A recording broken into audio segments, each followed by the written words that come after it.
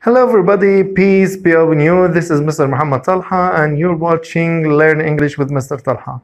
حبايبي طلبة وطالبات الصف الأول والثاني والثالث الإعدادي، يلا بينا نكمل الجزء الخاص بالمراجعة اللي قبل دخول المنهج واللي ابتديناها من 4 حلقات. واللي ما اتفرجش علينا في ال4 حلقات اللي فاتت ممكن يتابعنا على الروابط دي، لانك لو مش متابعنا وجيت تتفرج على اي حلقه في النص هتيجي تقول هو المستر بيقول ايه، احنا ما نعرفش حاجه عن الكلام ده. لكن لو تابعتنا ان شاء الله هتقدر تفهم كل حاجه من اول ما بدانا. اتكلمنا في الحلقات اللي فاتت عن how to form a sentence، ازاي اكون جمله in English في الانجليزي، and how to change a sentence into negative، وازاي احول جمله للنافي وده باستخدام الافعال المساعده. وقلنا قد ايه هي اهميه الافعال المساعده في الانجليزي، عشان كده لازم احفظها تماما شكل ما انا حافظ اسمي. ومرة تانية بحب اشكر جدا الناس اللي اتفاعلت معانا وحلت اسئلة الحلقة اللي فاتت. ولو انت حابب تشارك اجابات الاسئلة ديت فيديو، وانا ان شاء الله هحطه لك في الحلقة اللي بعدها. تعالوا مع بعض نبتدي الحلقة باجابات الاسئلة اللي احنا اديناها الحلقة اللي فاتت. اول سؤال كان بيقول he has a red car، يعني هو يمتلك سيارة حمراء. طبعا لما اجي ابص على هاز هنا الفعل المساعد عندي، قلت لما الاقي هاز وهاف وهات بستنى شوية واشوف وراهم يا ترى موجود فعل ولا لا. هنا طبعا هاز مفيش وراها فعل، اذا شغلتها هنا فعل اساسي فمش هقدر اقول هازنت. بالتالي لما يكون في هاز بجيب مكانها doesn't وارجع هاز لهاف، فهيبقى النفي بتاعها he doesn't have a red car. He doesn't have a red car. تعالوا نشوف نمبر 2. نمبر 2 الجملة كانت بتقول I have watched the film. I have watched the film، يعني أنا شاهدت الفيلم. طبعا لما أجي أنفي الجملة دي على طول بدور على الفعل المساعد بتاعي هلاقيه have، ولما أبص على have هلاقي وراها watched يعني فعل، فبالتالي شغلتها هنا فعل مساعد، فطبيعي إن أنا أحط وراها not ويبقى خلص الكلام. فبالتالي هقول I haven't watched the film. I haven't watched the film. نمبر 3 he likes meat، يعني هو بيحب اللحمة. قلنا يا جماعة لما اسأل فين هنا الفعل المساعد اكيد هتقول لي مش موجود، لان احنا حافظين الافعال المساعدة، فبالتالي بروح لدو داز وديد، لان هي دي الافعال المساعدة اللي انا بجيبها لو ما لقيتش فعل مساعد في الجملة. هنا لو لاحظت الفعل الاساسي بتاعي في اس، فبالتالي لازم اجيب doesn't واشيل الاس يعني ارجع الفعل لاصله. فبالتالي هقول he doesn't like meat. He doesn't like meat. Number 4 I wash the car every day. I wash the car every day، يعني أنا بغسل السيارة كل يوم. أنا عايز أقول أنا ما بغسلش السيارة كل يوم. لما أجي في الجملة دي مش هلاقي فيها فعل مساعد من اللي أنا حافظهم، فبالتالي هرجع ل do does did، وهنا الفعل بتاعي في المصدر، فبالتالي هجيب don't، والفعل طبعا هيخليه شكل ما هو لأنه في المصدر، فبالتالي هقول I don't wash car every day. I don't wash car every day. Number 5 they visited England last year. They visited England last year، يعني هم زاروا انجلترا السنة الماضية. لما اجي انفي الجملة دي مش هلاقي فعل مساعد، بس الفعل بتاعي هلاقيه في الماضي، وبالتالي هجيب didn't وارجع الفعل بتاعي ده لمصدره. يعني اذا كان في دي او اي دي بشيلها، اما اذا كان الفعل شاذ برجعه لاصله. فبالتالي هقول they didn't visit England last year. They didn't visit، لاحظ ان رجعت الفعل لاصله England last year.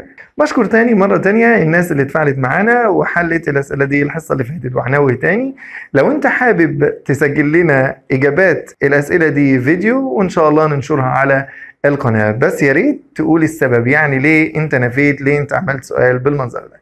طيب تعالى نتكلم النهاردة بقى عن how to make a question، ازاي اكون سؤال، ازاي اعمل سؤال في اللغة الانجليزية. وده طبعا جزء مهم جدا في اللغة، لانه بيساعدني في حل المحادثات، بيساعدني دايما في حل المحادثات، سواء كانت المحادثات دي قصيرة من dialogues or طويلة dialogue كامل. طبعا شكل ما قلنا النهاردة هعرف ازاي اكون سؤال في اللغة الانجليزية، وبرضو بدون ما اعرف زمن الجملة ايه. يعني انا مش محتاج اعرف زمن الجملة دي عشان اعمل سؤال، وده طبعا برضو هيعتمد على الهيلبينج فيربس، الافعال المساعده. يبقى اذا هنوه تاني ان انا لازم احفظ الافعال المساعده كويس جدا شكل اسمي. قلت يا جماعه اللي بيتابع الحلقات دي لازم يسمع كل حلقه من اول دقيقه لاخر دقيقه اما انك تدخل وتسمع دقيقة او دقيقتين كل الكلام ده مش هيفيدني بشيء، وبالذات طالما انت طالب وبتدرس منهج. تعال بقى نشوف النهاردة ازاي هكون سؤال باستخدام الافعال المساعدة ودون معرفة زمن. في البداية لازم أعرف إن أنا عندي two kinds of questions، يعني نوعين اتنين من السؤال، yes and no question and the WH question. طبعا عندنا نوعين اتنين من السؤال، السؤال اللي بيكون إجابته بيس ونو، وكمان السؤال اللي بيكون بادئ بأداة استفهام. وطبعا سواء كان هو yes and no question or WH question هتلاقيني برضو بحتاج فيه للhelping verb للفعل المساعد. تعالوا نشوف النهاردة أول نوع معانا من الأسئلة وهو ال yes and no question، يعني السؤال اللي إجابته بيس ونو. قبل كل شيء لازم أكون عارف إن السؤال اللي هكون إجابته بيس ونو هو السؤال دايما اللي بادئ بفعل مساعد. يبقى هرجع تاني لازم أحفظ الفعل المساعد كويس جدا. إذا بدأ السؤال in English بفعل مساعد معناها إن السؤال ده معناه هل، وإجابته دايما بيس ونو. فلما أجي أقول is he a teacher، يعني هل هو مدرس؟ هنا طبعا لو هو مدرس هتجاوب yes وتقول yes he is or no he isn't. yes he is or no he isn't، شكل ما احنا متعودين في السنين اللي قبل كده. يبقى أي فعل مساعد في أول السؤال هيكون معناه هل وهجاوب عليه بيس أو نو. أي فعل مساعد من اللي احنا خدناهم دول سواء verb to be or verb to do or verb to have or the modal verb، أي حاجة من دول لو جيت في أول السؤال هيكون معناها هل والإجابة عليها هتكون بيس ونو. Another example when I say will you travel to أسوان، هل أنت هتسافر لأسوان؟ والله لو أنا هسافر هقول yes، لو أنا مش هسافر هقول no. طيب لو أنا قلت yes بطلع أبدل فاعل مع فعل مساعد عشان أدي short answer، فبالتالي هقول yes I will. طيب لو أنا مش مسافر هقول no I will not or no I won't. ولاحظ هنا إني لما أجاوب بنو دايما بجيب مع الفعل المساعد بتاعي not، وشكل ما احنا قلنا قبل كده ان not دايما في الجملة بتيجي ورا الفعل المساعد. وبالتالي طالما اي فعل مساعد بيجي في اول السؤال بيكون معناه هل وبجاوب عليه بيس ونو، اذا اي اجابة فيها yes or no يبقى سؤالي فيها هيبدأ بالhelping verb بالفعل المساعد. وهنا هنقسم برضو الافعال المساعدة شكل ما قسمناها في النفي. أول حاجة verb to be مع الأفعال الناقصة ده لوحده، تاني حاجة verb to do لما يكون جاي كفعل أساسي، وتالت حاجة verb to have لما يكون جاي كفعل أساسي أو كفعل مساعد، ورابع حاجة الجمل اللي أنا مش هلاقي فيها أي أفعال مساعدة. يا ترى هعمل سؤال في النوعية دي من الجمل إزاي؟ تعالوا نبدأ مع بعض بأول حاجة وهي verb to be and the modal verbs. قال لي إذا كانت الإجابة بيس or no، إذا كانت الإجابة بيس أو no، إذا أنا هبدأ بالفعل المساعد. لو لقيت الفعل المساعد بتاعي verb to be or modal verb على طول باخده وأبدأ بيه وأبدل مع الفاعل. For example على سبيل المثال when I say yes Ali is at home، yes علي is at home. طبعا هنا المطلوب مني ان انا اعمل سؤال بشوف هلاقي الاجابه دي بيس، وطالما الاجابه بيس معناها ان السؤال ده كان بادئ بفعل مساعد. لما اروح هلاقي verb to be، اذا من غير ما افكر طالما هو verb to be هاخد verb to be اللي موجود عندي ده وابدا بيه اللي هو is، وبالتالي الفاعل بتاعي اللي هو قبل verb to be باخده واجيبه بعده فيبقى is علي واكمل بقيه الجمله شكل ما هي وبقيه السؤال شكل ما هو، فهيبقى is علي at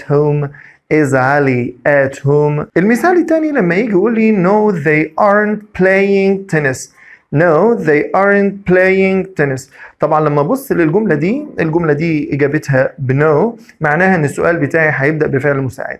لو رحت هلاقي verb to be، وانا قلت يا جماعه verb to be سواء كان فعل مساعد او فعل اساسي بحط وراه نوت في النفي او باخده اسال بيه في السؤال، فبالتالي هبدا بار. طب نوت هعمل فيها ايه؟ هحذفها طبعا لانها كانت جايه عشان نو، فبالتالي هقول are they playing tennis. Are they playing tennis؟ أنا قلت طالما الفعل المساعد بتاعي موجود ببدأ بيه وبعدين أجيب كل اللي قبله بعده، فبالتالي هقول are they playing tennis. المثال الثالث لما أجي أقول yes أحمد was watching TV. Yes أحمد was watching TV. طبعا الإجابة هنا yes. يبقى إذا السؤال بتاعي هيبدأ بفعل مساعد. هروح ألاقي was verb to be من غير ما أفكر هبدأ بيه، فبالتالي هقول was وأبدل أحمد، وبالتالي أكمل watching TV وأحط ال question mark بتاعتي علامة الاستفهام. was أحمد watching TV. واحد هيسألني يقول لي طب ما قلتش was he watching TV؟ هقول لك لا طبعا. ليه؟ لأن لو أنا عندي أحمد في السؤال قال لي عادي أعوض عنه في الإجابة، لأن خلاص أنا بقيت عارف بتكلم على مين. لكن لو أحمد في الإجابة بطلعه شكل ما هو أحمد في السؤال، لأن في السؤال معناه إن الكلام ده اللي ذكر الأول، مش هجيب ضميره وبعدين أعوض عنه باسم. طيب تعالى بقى حاجة مهمة لازم أخلي بالي منها وأنا جاي أعمل السؤال لما يكون الفعل المساعد بتاعي verb to be. طبعا عندنا ضمير المتكلم I لما الاقيه في الإجابة بطلعه ليو، لأن ضمير المتكلم I كان يو في السؤال، كان ضمير المخاطب يو، وكذلك we برضو بتبقى يو. فبالتالي لو أنا عندي I am فبالتالي لو أنا حولت I ليو لازم am تتحول لR. عشان كده دايما بنقول ان I am بتطلع في السؤال دايما are you. نفس الكلام مع I was. طبعا I لما تتحول ليو، يو ما بتاخدش was، يو بتاخد were، فبالتالي لازم I was تتحول ل were you. For example على سبيل المثال لما يجي يقول لي yes I am reading، لما اجي اقول لك اعمل لي سؤال هتقول لي الاجابه هنا بيس، معناها ان السؤال بتاعي لازم يبدا بفعل مساعد، فانا لقيت في الاجابه I am فبالتالي هطلع are you، فبالتالي هقول are you reading. Another example, when I say no I wasn't at home yesterday. طبعا الإجابة هنا بنو، فبالتالي هبدأ بالفعل المساعد المفروض إن هو was، بس هلاقي موجود عندي I و I دي بتطلع you، فبالتالي معاها was لازم تتحول ل were، وطبعا بشيل not، فبالتالي هقول were you at home yesterday. طيب حاجة مهمة جدا بقى لازم أخلي بالي منها في تكوين السؤال. لاحظ إن أنا لما أكون السؤال اللي كانت إجابته بيس ونو، أنا يا دوب ببدأ بالفعل المساعد وأبدل مع الفاعل وأحط علامة الاستفهام في الآخر، ما بشيلش أي حاجة ولا بغير أي شيء. قال لي بس خلي بالي إذا كان no ما معهاش مع الفعل المساعد بتاعها not لازم أغير في السؤال. For example على سبيل المثال لما يجي يقول لي no he is a doctor، يعني لا ده هو دكتور. طبعا هنا لو لاحظت هتلاقي ان no مش جاي معاها not مع is، يعني ما قالش no he isn't، لا قال لي no he is، معناها ان no هنا جاي وراها جملة مثبتة مش جملة منفية، وبالتالي وانا بعمل السؤال اوعى تكمل عادي كده، لا طبعا لازم اغير بحيث ان السؤال بتاعي يبقى ليه معنى، لازم اغير في السؤال. يعني لما اجي اعمل سؤال هنا المفروض ان انا ابدأ ب is وبعدين الفاعل بتاعي هو he. طب اكمل بقى واقول is he a doctor؟ هقول لك لا غلط طبعا. ازاي هسأل اقول هل هو دكتور ويقول لي لا ده هو دكتور؟ هقول لك لا طبعا الكلام ده غلط، لان هو ما معاش not يبقى لازم اغير في السؤال. يعني هقول is he a teacher؟ طبعا هنا لو شفت معنى السؤال بقى هل هو مدرس؟ فقال له في الإجابة لا ده هو طبيب. يبقى إذا لو no ما لقيتش معاها not، يعني لو no لقيت جاي وراها جملة مثبتة فبالتالي لازم أغير في السؤال عشان أدي المعنى الصحيح. نفس الكلام هلاقيه مع المودال فيربس، يعني لو الإجابة بيس ونو ولقيت إن الفعل المساعد بتاعي من مودال فيرب بدل مع الفاعل وأنت مغمض عينيك وما تعملش أي حاجة تانية. For example على سبيل المثال when I say yes he will travel to London، أيوه هو هيسافر للندن. طبعا لما اشوف الاجابه هنا بتاعتي هلاقيها بيس، فبالتالي لازم ابدا بالفعل المساعد. رحت لقيت الفعل المساعد بتاعي هو will وده من المودال فيربس، فبالتالي هبدا بيه وابدله وما اعملش اي حاجه ثانيه. يبقى اذا هقول will he travel to London. Another example when I say no Ahmed's sister shouldn't take the medicine. Again when I say no Ahmed's sister shouldn't take the medicine، يعني أخت أحمد لا يجب أن تأخذ الدواء. طبعا هنا لما أشوف هلاقي الإجابة بنو معناها ان انا هسأل بفعل مساعد. طبعا في ناس بتفكر ان المستر بيقول لي اول ما الاقي يس ونو باخد كلمتين وابدلهم مع بعض وخلاص. قال لي لا طبعا، انا لازم اروح للفعل المساعد مهما كان الكلام اللي قبله. طبعا هنا احمد سيستر ده السبجكت بتاع الفاعل. طب فين الهيلبينج فيرب؟ هلاقيه should وده من المودال فيربس، فهاخده وابدا بيه واقول should. طبعا هشيل منها النقط لان دي اللي كانت جايه مع no، فبالتالي هقول should. طب فين اللي قبلها؟ اللي قبلها ده كله يجي بعدها، يعني اذا هقول should أحمد sister take the medicine. should أحمد sister take the medicine. يبقى إذا طالما الإجابة بتاعتي بيس ونو ولقيت الفعل المساعد بتاعي من الهيلبينج فيربس، كل اللي أنا بعمله ببدأ بالفعل المساعد ده وأقلب مع الفاعل وأكمل بقية السؤال وأحط الكويستشن مارك بتاعتي. تعال نشوف النوع الثاني النهارده وهو verb to do. قلنا يا جماعة إن verb to do لما يكون جاي كفعل أساسي بيبقى الموضوع مختلف شوية لما أجي أنفي أو أجي أعمل سؤال. For example على سبيل المثال لما يجي يقول لي yes I do my homework every day. yes I do my homework every day. أيوة أنا بعمل الواجب بتاعي كل يوم. لما أجي أكون سؤال طبعا الناس كلها هتروح على do وتقول do you your homework every day. واحنا قلنا يا جماعة لما كنا بننفي الكلام ده خاطئ تماما. إذا كان do does و did أفعال أساسية صحيح أنا باخدها أعمل بيها سؤال، ولكن بسيب مكانهم الثلاثة do، يعني لازم معاهم الفعل يرجع لأصله. يبقى المثال اللي عندي ده لما يجي يقول لي yes I do my homework every day ويجي يقول لي اعمل سؤال، هقول له أنا هاخد do بس هسيب مكانها do، فبالتالي هقول do you do your homework every day. Again, do you do your homework every day. Another example مثال تاني when I say yes she does well in the exams. Yes she does well in the exams. أيوة هي بتأدي بشكل كويس في الامتحانات. طبعا لما الناس هنا هتشوف ان الاجابه بيس هتقول لي ايوه انا هبدا بالفعل المساعد، فهتروح تجيب does وخلاص وتبدل مع الفاعل فتقول لي does she well in the exams. احنا عايزين نتفق ان verb to do ما ينفعش يجي كفعل مساعد الا لو كان وراه مصدر. الا لو كان وراه مصدر، يعني في النفي في السؤال طالما الفعل المساعد بتاعي do does و did ما ينفعش يقف لوحده ابدا، لازم يجي وراه مصدر. فبالتالي كان المفروض ان انا اقول does she. طب فين الفعل اللي جاي مع does؟ لازم اقول do. يبقى اذا does she do well in the exams. does she do well in the exams. المثال الثالث when I say yes أحمد did his homework. yes أحمد did his homework. طبعا هنا الإجابة بيس معناها ان السؤال بتاعي هيبدأ بفعل مساعد، فالناس هتقول الفعل المساعد بتاعي did. هقول لك حاسب إذا كان الفعل المساعد بتاعي did جاي كفعل أساسي يعني مش جاي معاه فعل كمان، خده بس سيب مكانه do، فبالتالي هقول did أحمد do his homework. again did أحمد do his homework. يبقى هنلخص الكلام ونقول إذا كان verb to do جاي كفعل أساسي وإجابتي بيس ونو باخد الثلاثة دول اللي هم do does و did بس بسيب مكانهم الثلاثة do. لكن لو هما موجودين في النفي يعني لما يجي يقول لي no I don't like tea. no I don't like tea. لا أنا ما بحبش الشاي. طبعا الإجابة هنا بنو.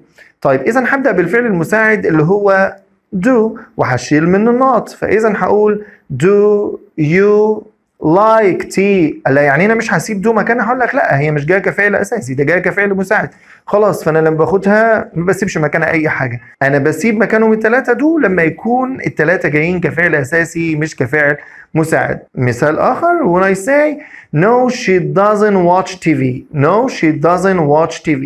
طبعا الإجابة هنا بنو. هروح هلاقي الفعل المساعد بتاعي doesn't هشيل منه not واخده، فإذا هقول does she watch TV. does she watch TV. ايه ده يا مستر يعني ما اقولش does she do watch TV؟ هقول لك لا طبعا لان don't or doesn't or didn't هنا جايين افعال مساعده، فبالتالي ما اقدرش ابدا ان انا اسيب مكانهم do. اذا انا بسيب مكانهم do في حاله واحده بس لما يكون جايين الثلاثه كفعل اساسي. اتمنى ان انتوا تكونوا فهمتوا النهارده ازاي بكون سؤال بيبدا بفعل مساعد. دلوقتي المفروض ان انا هطبق واشوف هل انا فهمت الكلام ده ولا لا، وده موعدنا مع الأسئلة بتاعت الحلقة دي اللي انت المفروض هتجاوب لي عليها في الكومنتس تحت. طبعا هنا المفروض ان انا هدي answers، هدي اجابات، وانت هتعمل لي questions على الاجابات دي. Number 1 yes he is at work. Yes he is at work. Number 2 yes my favorite subject is English. Yes my favorite subject is English. Number 3 no I'm not playing tennis. No I am not playing tennis. Number 4 no they weren't watching the film. No they weren't watching the film.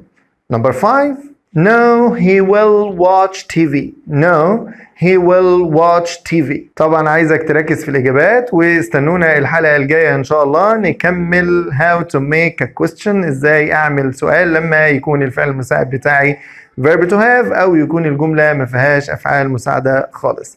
Thank you very much for watching, but don't forget like, share, subscribe, and don't forget the bell so that you can watch all our episodes. Goodbye. السلام عليكم.